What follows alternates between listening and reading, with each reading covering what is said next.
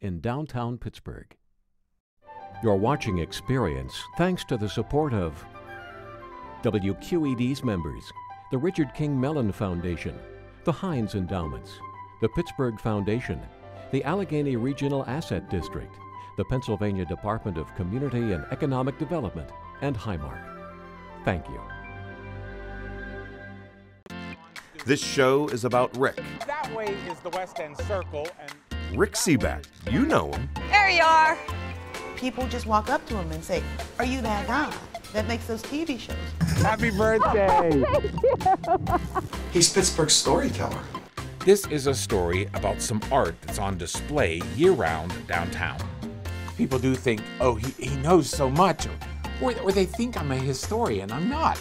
I'm just a TV guy. Exactly 102 years ago today. That's Rick, just a TV guy from WQED who happens to do programs about the things we love. Ice cream, beaches, hot dogs. I'm like, you can't do a show on hot dogs. Who's going to watch a show on hot dogs? I thought, oh, he's crazy. I love hot dogs. The dogs here are extraordinary, and the French fries are legendary. I haven't seen that one in a while. Put your money in your hand and you're on your mind. What do you have? What do you have? What do you have? I do remember just wanting to try them all. Rick is also the guy who produces those wonderful Pittsburgh programs. Every summer since 1899, people around Pittsburgh, Pennsylvania have been Kennywood going to an memories. amusement park called Kennywood. The South Side, the North Side. Things we've made, things that aren't there anymore, things that are still here. In everything that I do, my goal is to be surprised. I really think that it gets down to sort of like it's almost like he's a local wherever he goes. They're little slices into humanity. It's real people telling their stories. And continue the great tradition of hot dogs. So we turned the table a little bit. This program is about Rick, his work, and how he has you, the viewer, watch, listen, and at the end, want more. This is very hard work. Any of his videos, you tune in and you get hooked. We asked his colleagues, his friends, and his fans, just like you, what makes Rick tick? What makes Rick kick? Wow, that's a good one. Okay, just so you know, this program is only a half hour long. So obviously we're not able to include all of Rick's stories, and we apologize if we didn't get to your favorite, but we do hope you get what makes Rick tick. People. People makes Rick tick.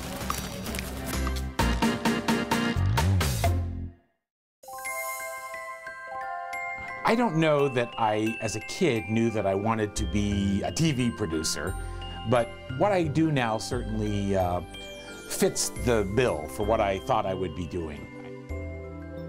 From an early age, I guess I liked, being the center of attention and performing and doing all that kind of stuff. Rick was born in Pittsburgh, grew up in Bethel Park, and graduated in 1971 from Bethel Park High School. Rick says his parents, Chuck and Peggy Sebak, were incredible influences. Both of my parents were from Hazelwood. They moved to Bethel Park, I think in 1949, right after they were married. And his mother, Peggy, was the first in her family to go to college, attending Carnegie Tech, now Carnegie Mellon University, on a scholarship. If I'm any good as a writer, it's because of my mom. And, she was always careful about what we were writing. And I remember the first paper I brought home from first grade, it was marked fair. And my mother said, well, this can't be. You can't come home with something marked fair. It has to say good or excellent. People say I have a lot of food in my shows. That's probably from my father. My father was the enthusiastic eater. He was great at making breakfast on the weekends, and he always was, a good cook. Rick has siblings, an older brother, Skip, who died of cancer in 1998. But while growing up, they were inseparable. I love this picture of my mom and Skip and Rick. That's me little kid. I probably am not even a year old there, but I love the quality of this photo. There's also younger sister Nisi and the baby Paul Kevin, PK for short. I don't think any of us were notorious, with the possible exception of PK, but you know, we were just different. I was more of the, you know, crazy artsy-fartsy type who wanted to read books and lounge around. All of us developed into, I think, strong personalities. In school, Rick was a good student and active. Class plays, the forensic team, attending clubs, well, sometimes. I remember for a very brief time I was president of the French club, but I never went, so I got impeached. And it says that in my yearbook, impeached president of the French club, because I didn't do anything. Rick became a Francophile early. While attending grade school at St. Valentine, a war bride taught them French. Mrs. Larkin, who was the mother of a kid in my class, Randy Larkin, she came and taught us French on Tuesday afternoons. In the 2nd or 3rd grade, we did a show for parents. I think there were 2 of us who delivered this poem. I had to say this line, and Mrs. Larkin encouraged me to be like wildly, you know, Hamish, and to be an extravagant Frenchman and say, "Ah, que c'est joli au printemps." Oh, how beautiful it is in the spring. I think that if you can trace what I do to any one moment, it might be that. That may have been a defining moment, but there were others when Rick was at the University of North Carolina at Chapel Hill. And I'd sort of concentrated on television because I loved the professor who taught television. And so I had this urge to do television. I thought maybe children's television. Hello, hello, hello, hello. We hope you like our show. Hello. I got a great internship with Josie Carey in South Carolina. And we made a daily half-hour program called Whee! Wee, wee, wee, wee, wee. WHEEE exclamation point. The ideal beach activity, of course, is reading. After college, Rick started full-time at SCE-TV, South Carolina Educational Television. Reading is magic. Like a magician, a reader transforms letters into words. He did public service announcements like this one on adult reading. Rick even created the animation. If you can't read well enough But to get gradually, Rick worked his way into the fun stuff. Rick used to volunteer to work with the programming department to do stories for, I think it was a show called Carolina Journal. And so that's how he got started doing his documentaries. Buck Brinson was Rick's cameraman at SCE-TV. I think what Rick really likes to focus in on is the unusual and the quirky. Together, they went to Australia to cover the Spoleto Festival for Performing Arts. We interviewed Giancarlo Menotti, the artistic director of the whole deal, and we kept busy videotaping plays and performances. In addition to the documentary that we did, Rick wanted to do another documentary as well, and he called that the Slightly Wacky Aussie Doco. That's really an interesting program to look at if you've never seen it, because Rick appears in the program numerous times doing stand-ups, which I don't think you'll ever see in any of his more recent programs. This is an emu. This is a moment every crossword puzzle fan waits for, meeting an emu. Rick and Buck also made a film about the state dance of South Carolina. Somewhat like the jitterbug, this swing-type dance has endured despite many changes in dancing styles and trends. Folks in the Carolinas know and recognize this dance. They call it the shag. Shag helped Rick snag a job at WQED. I got this job by answering an ad in Broadcasting Magazine.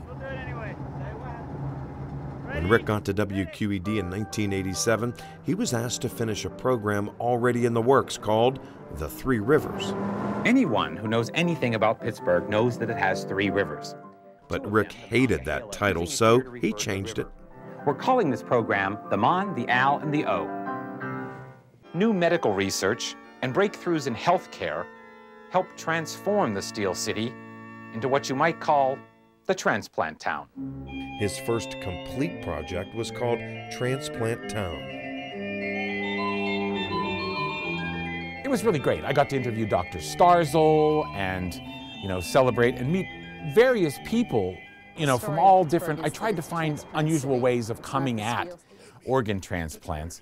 Only thing that I did that was a little bit scary was I used only organ music in the show.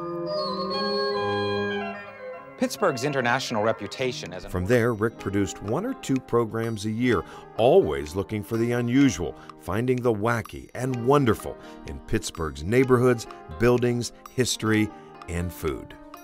Look, tease and open, rough May 7th. Okay, yeah, because this is just... Kevin Conrad is Rick's editor now, and he's worked on every single one of Rick's programs in one way or another. Yeah, there we go. Right. So just get rid of that. Yeah, that's good. Really good.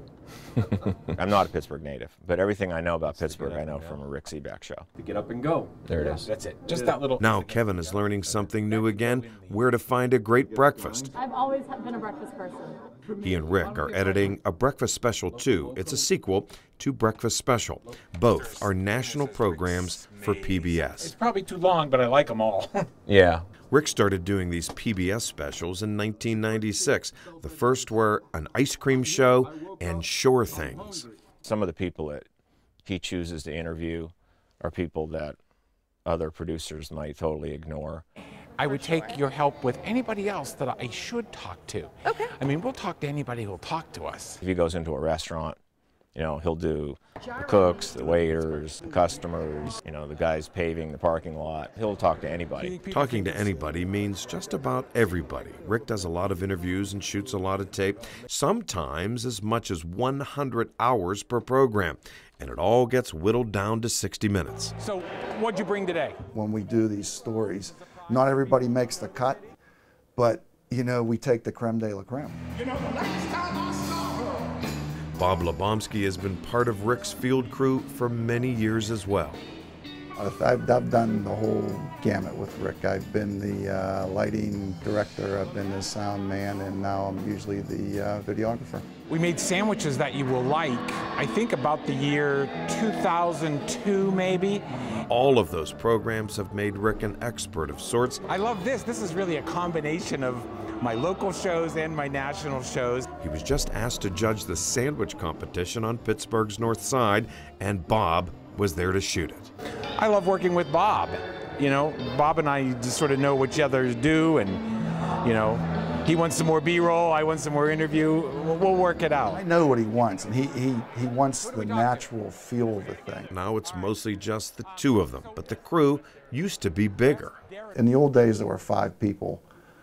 Generally, there was Rick and an associate producer, a cameraman, a sound person, and a lighting person. And now, most times it's 3 people. When we do local stuff, it's usually just he and I, or whoever's shooting, and Rick. But no matter, big crew, small crew, they always have a good time.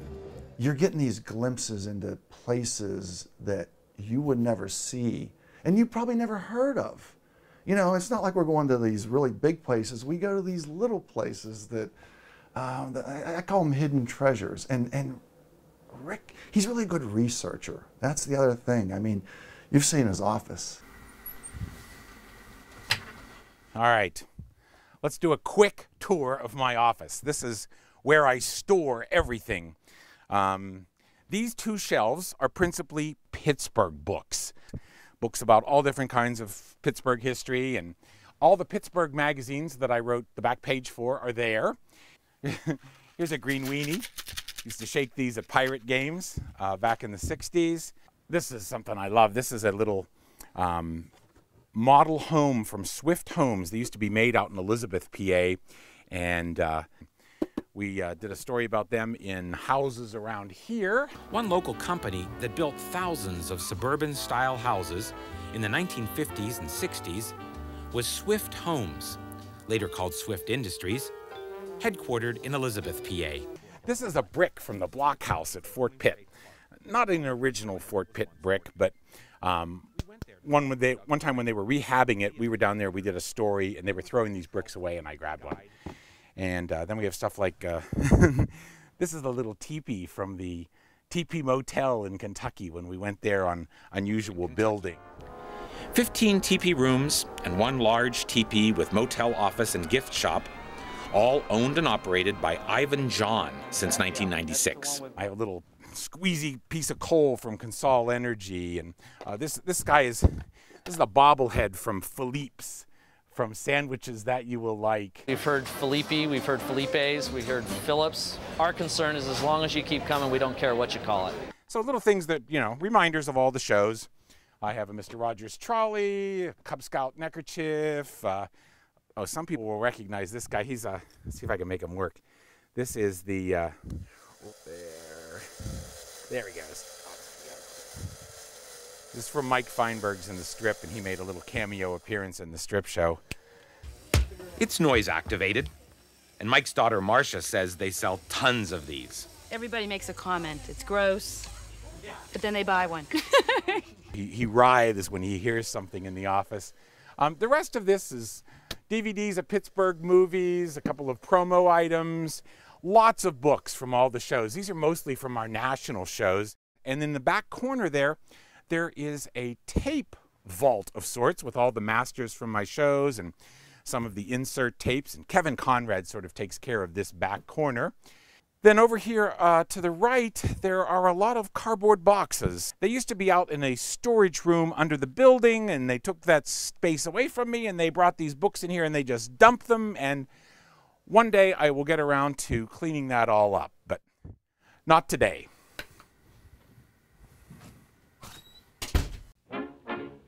This program is part of WQED's Pittsburgh History Series. The Pittsburgh History Series is why Pittsburgh loves Rick. Not just the people who live here, but those who've moved away, too. He captures our memories in a way that make them very real and something you can embrace. Fred Tiemann is the president of the Buell Foundation, which supports the Pittsburgh History Series. That would be a great way to wrap things up.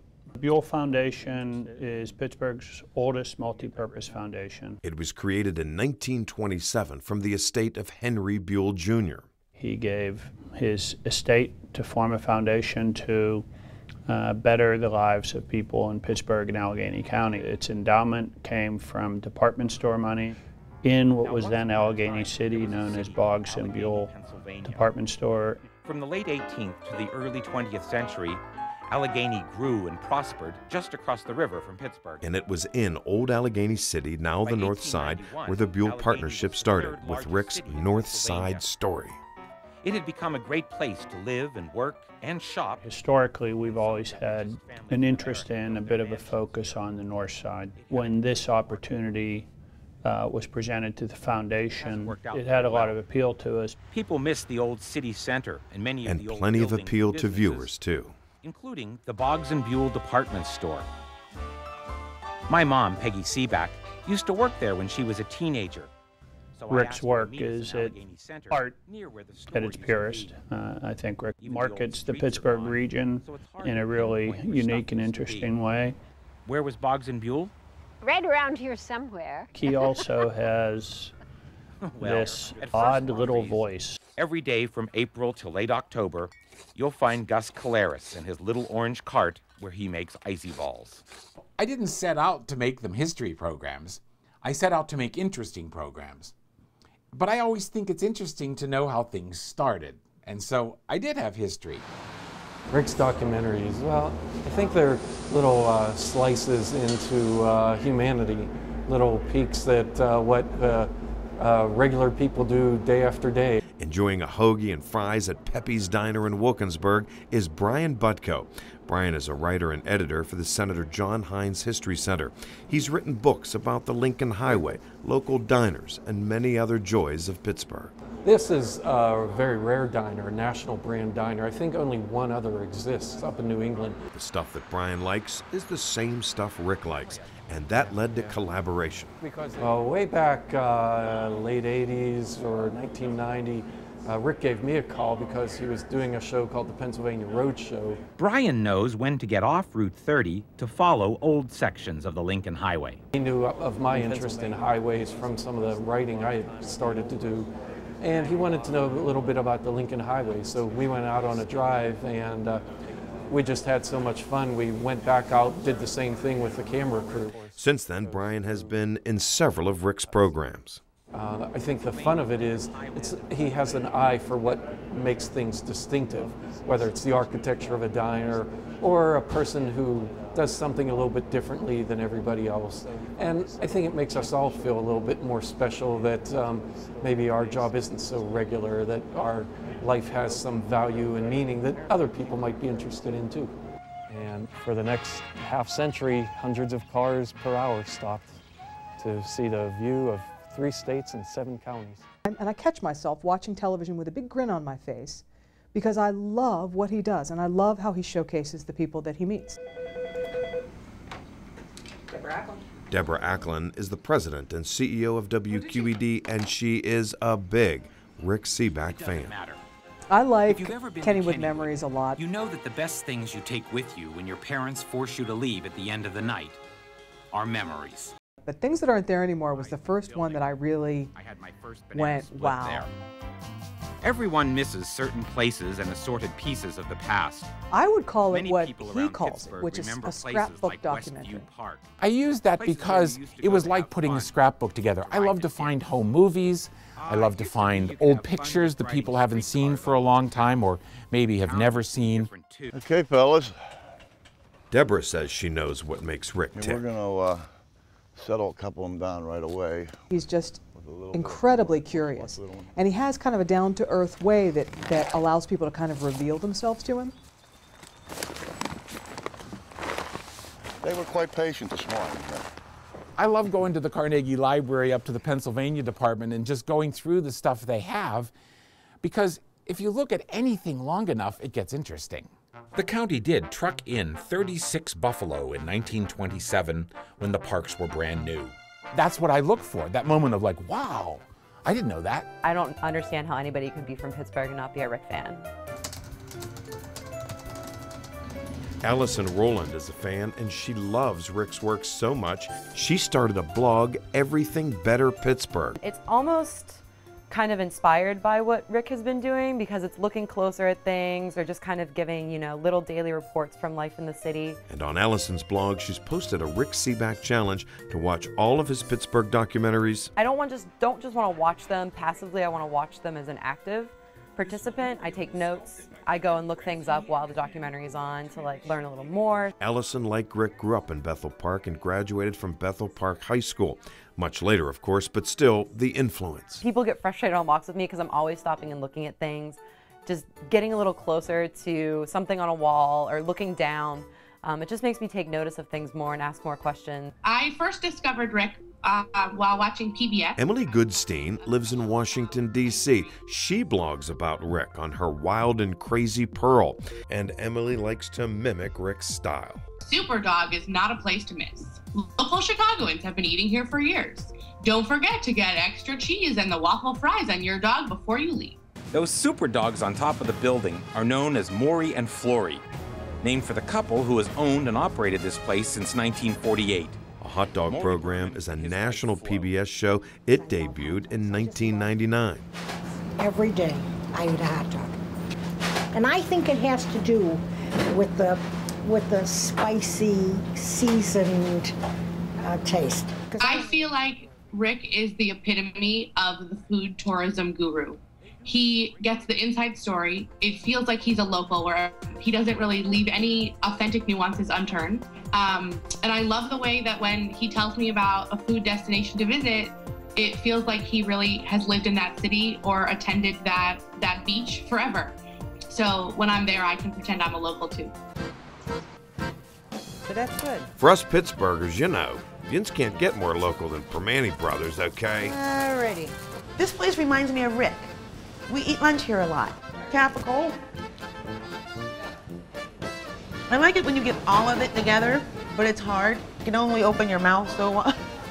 Manette Seat worked as Rick's associate producer for 10 years. She did all kinds of things. Make travel reservations, try to make sure we could get a van big enough to get all of us and the crew and all of our equipment in if we were traveling out of town. I've never had a cheesesteak. I always either get capicola or bacon. Why do people talk to him so easily? He has that face. He is a draw, Two-Face. Kathy's an old friend. We tell each other stories. She tells Rick stories. Rick tells her stories. This place has been in a couple of Rick's shows. TLC. Kathy is Kathy Corradetti. She's making the sandwiches here. There's lunch. Kathy has been working at Permanis on the south side for... Oh, probably about 20 years. Yep. Rick's probably been coming here about that long. Hey, hon, you need ketchup or hot sauce or anything? What's his favorite sandwich to get when he's here? Kibasi, egg and cheese on a hill. I know. The very first time Minette worked with Rick, she was impressed by his ease and openness with people. I think it's obvious how much he loves Pittsburgh and how much he'd rather hear a story from a real person walking down the street. Fred Weber is the head of the maintenance crews. And you got it, real people, what makes Rick tick. Talking with them. It's hard to keep up in the old ride because, you know, there's enough parts available. He really wants everything to be perfect. You know what? You know that little thing where he said, it's the get up and go or something? Yeah, that's the beginning of one. The get up and go. Yeah, it is. Maybe the yeah's good too. Okay. Get up and go, yeah. He wants everybody who has anything to do with a certain subject to have a voice. I put the Roethlisberger on my Facebook page one day. Eating with them. All of us probably have a few places in town that we owe Rick for showing us. Under the bridge. And learning from them. Everybody knows it's under the bridge. Whatever you make, it has a little bit of you in it. You know what I mean? His documentary style is its own kind of Pittsburgh unique character, and he lets people shine. Well, my wife came home one day and she said, I bought a shoe. And sharing their stories. I said, didn't buy a pair of shoes, I bought a shoe. People love to say, aren't you ever going to run out of stories? No. No. People will ask me, do you think you'll run out of ideas? That's impossible. Maybe that's what makes Rick tick. It's like the inexhaustible mountain of stories that live in his brain, and he's just pulling them off one by one by one. I'm just lucky enough that I have a job that lets me do that.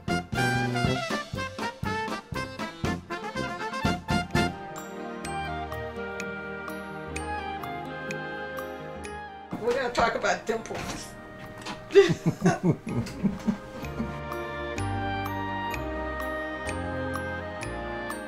I've had these dimples all my life. I don't know, I've never known life without dimples. Did my dad have dimples? Did my mom have dimples? I don't know where I got them.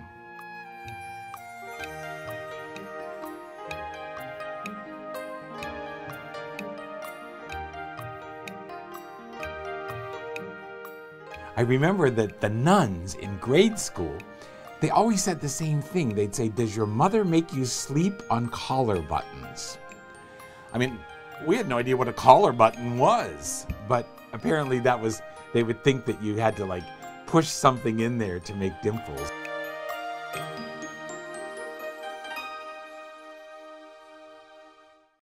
You're watching Experience thanks to the support of WQED's members, the Richard King Mellon Foundation, the Heinz Endowments, the Pittsburgh Foundation, the Allegheny Regional Asset District, the Pennsylvania Department of Community and Economic Development, and Highmark.